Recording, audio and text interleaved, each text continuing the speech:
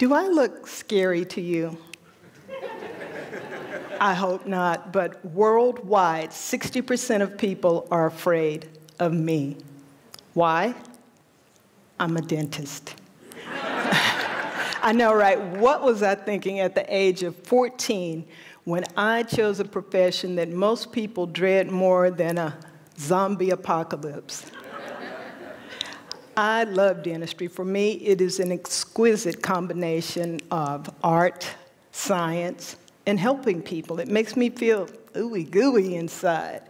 But that is not what most people feel when they hear the word dentist, is it? They feel fear, dread, terror. Why do people feel dental fear? Why do they have dental phobia? Well, there are a number of reasons. There's the obvious potential pain, loss of control, the economic impact, and distrust of strangers.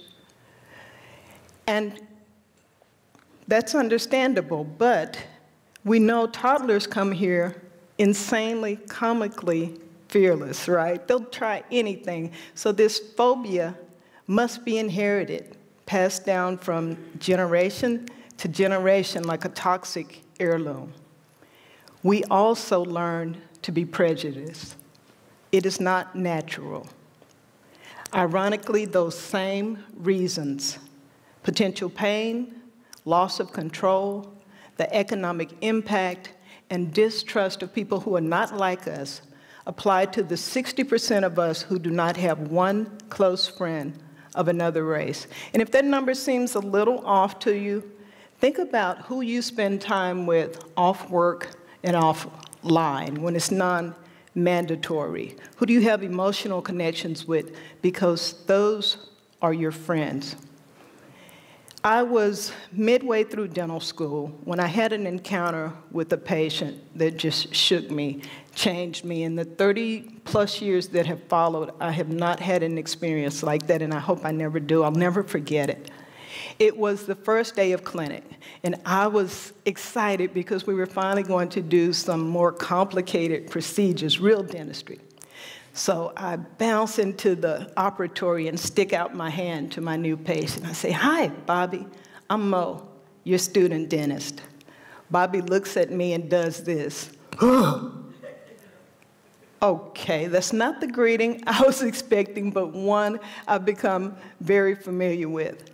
At a loss for words, I decided I'd take his blood pressure because he looked like he was about to have a heart attack, and I wasn't real good at CPR yet.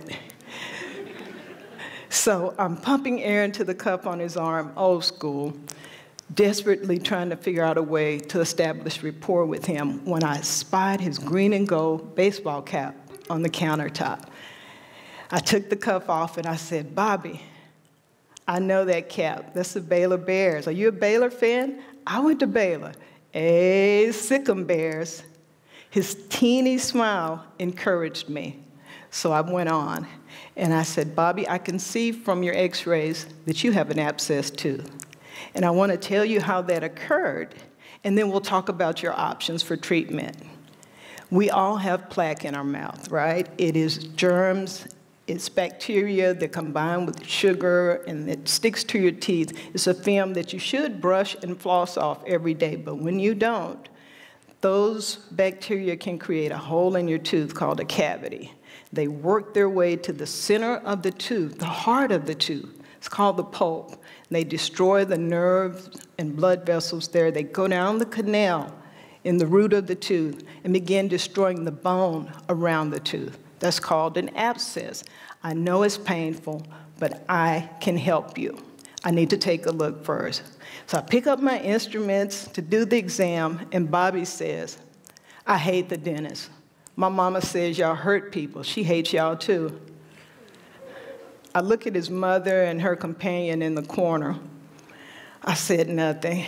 I turn back to Bobby. He's opening his mouth. I'm leaning in when his mama blurts, "Bobby Earl, don't let that Negro put her hand in your mouth." I was hurt. I was appalled. They hadn't trained us for that moment. I tried to keep my composure, but I had to lean back on my stool and turn away because my eyes don't lie so well.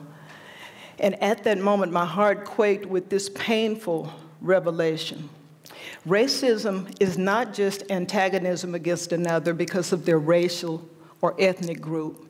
It is a disease like tooth decay. Racism is contagious like tooth decay. Racism is contagious social cancer. And I use that metaphor as someone who is literally a cancer patient. Racism is contagious social cancer, and it is deadly left untreated. People should fear it, not me, because racism negatively impacts every area of our lives. Our mental health, our relationships, our safety, our world standing, our economy.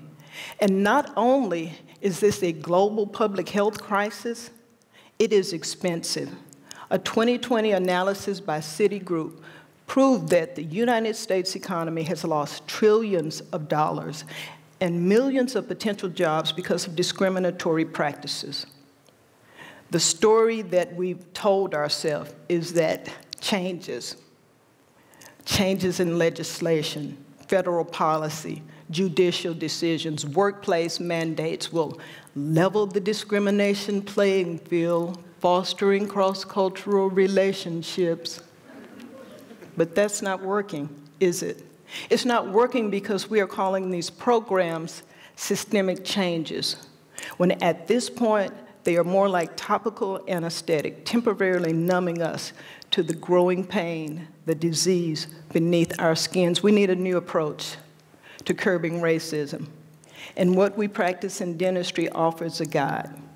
That day with Bobby, the first thing I did was clear the room. I asked his mother and his wife to leave. Yes, he was a grown man. And he and I discussed his options. He selected extraction, and I prepared for that procedure by choosing the right tools. Dentists have used forceps, dental forceps, since the 17th century to extract teeth. With forceps, we can grasp the crown of the tooth and uniformly apply pressure in a way that doesn't break off the top. And what we want to do, once we grasp the tooth, we rock it from side to side. If you've had a tooth extracted, they did that, and you were wondering, what the heck, pull the thing out, man, right? But we are mechanically expanding the bony boundaries so that when we pull or deliver the tooth, we extract the entire tooth. And once we remove the source of disease, healing begins. I gave Bobby instructions for home care, brushing and flossing.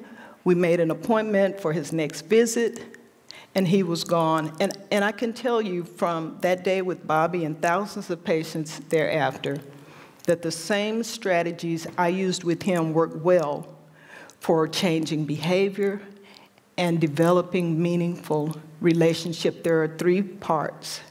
There's daily hygiene, regular visits, and prevention. Daily hygiene. You all know about brushing and flossing. You know how important that is, but most of us just brush, right? Let's be honest. Did you know that brushing cleans only about 50% of the tooth, the visible surfaces? We want you to floss because that is how you clean the hidden surfaces of the teeth, between the teeth and just beneath the gums where disease most often begins. These are important components of self-care. You should also practice daily mental hygiene. Biases exist in all of us and impact our behavior. Self-reflection is when we go into the unexposed grooves of our minds and cleanse them of irrational fears we have because someone has a different appearance or a different accent. Then there's visits. It's important that you see your dentist twice a year, right? We want to ensure that nothing gets out of hand. We're checking to prevent disease, but we also want to build a relationship with you. That's the other component. And I found over the years that patients who visited regularly had fewer problems and they lost their fear of coming to the dentist. In our personal lives, we should strive for this as well. I like to say, eat lunch with a stranger. Spend quality time with a stranger. That may be at an event like this. You sit next to someone you don't know. It may be that the next time you go to the mailbox, you actually talk to your neighbor and you don't wave at them and run back in the house.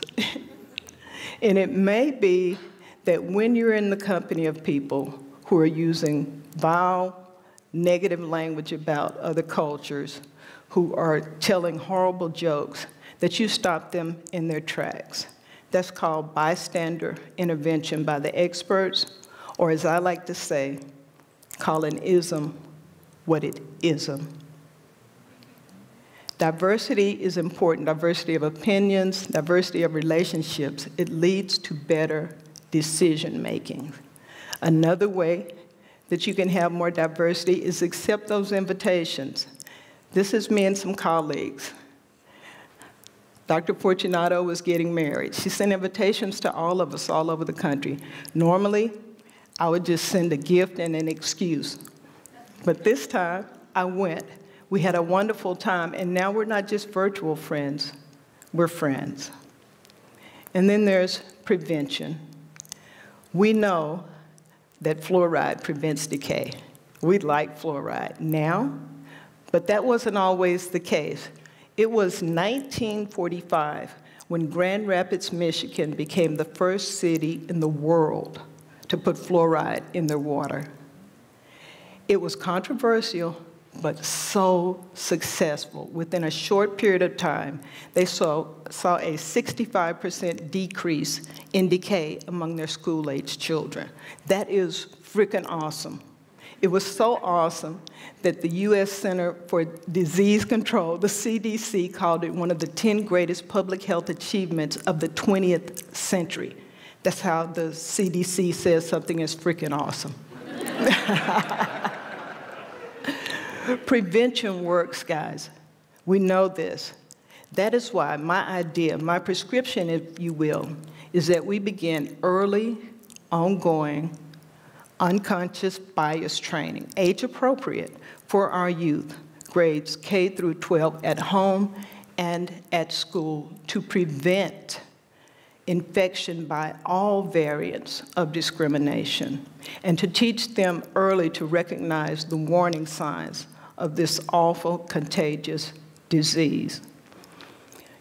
We know it takes years and countless hours, right, to master a skill. 10,000 hours, they say.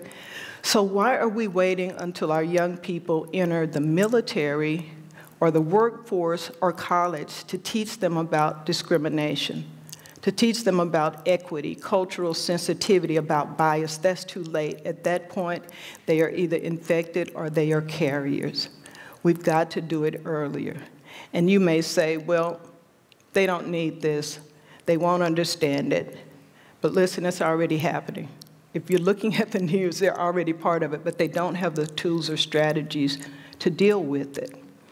And I know that they can understand it because my sons and my grandchildren from a very early age could tell me with a high degree of accuracy when someone was being mean or unfair or not taking turns or using bad words. Okay, that was usually me, but they were still. My point being, they can understand these concepts when they are demonstrated or reinforced. And if they can understand that, they can also understand that the language of equality should never include spelling words that are sexist, ableist, xenophobic, homophobic, or racist. By helping them, we help ourselves with better economies and less violence. I know we have the tools to achieve racial equity as a society, but first, we must grasp the status quo and rocket hard to expand our moral boundaries so that we can extract the fear festering at the roots of our souls. Imagine the day each of us confidently commits to a non-racist environment everywhere, anywhere, everywhere we are. That is the day healing begins. Thank you.